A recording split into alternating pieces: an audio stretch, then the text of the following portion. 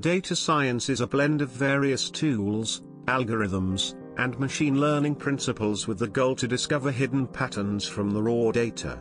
You can already see why this domain is extremely related to artificial intelligence, since our models learn from those datas. As you can see from the above image, data scientist not only does the exploratory analysis to discover insights from it, but also uses various advanced machine learning algorithms to identify the occurrence of a particular event in the future. A data scientist will look at the data from many angles, sometimes angles not known earlier. They will find the best way to use our available data in a machine learning related problem. This is why it is an essential role in the field of artificial intelligence, where the data is king. But what does a data scientist do exactly? Well, it can be explained in 6 phases.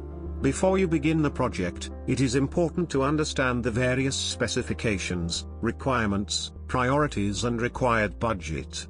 Then, you need to explore, pre-process and condition data prior to modeling. Here, you will determine the methods and techniques to draw the relationships between variables. For the 4th phase, you will develop datasets for training and testing purposes. You will consider whether your existing tools will suffice for running the models, or it will need a more robust environment, like fast and parallel processing. And finally, you deliver final reports, briefings, code and technical documents that identifies all the key findings, and you determine if the results of the project are a success or a failure based on the criteria developed in phase 1.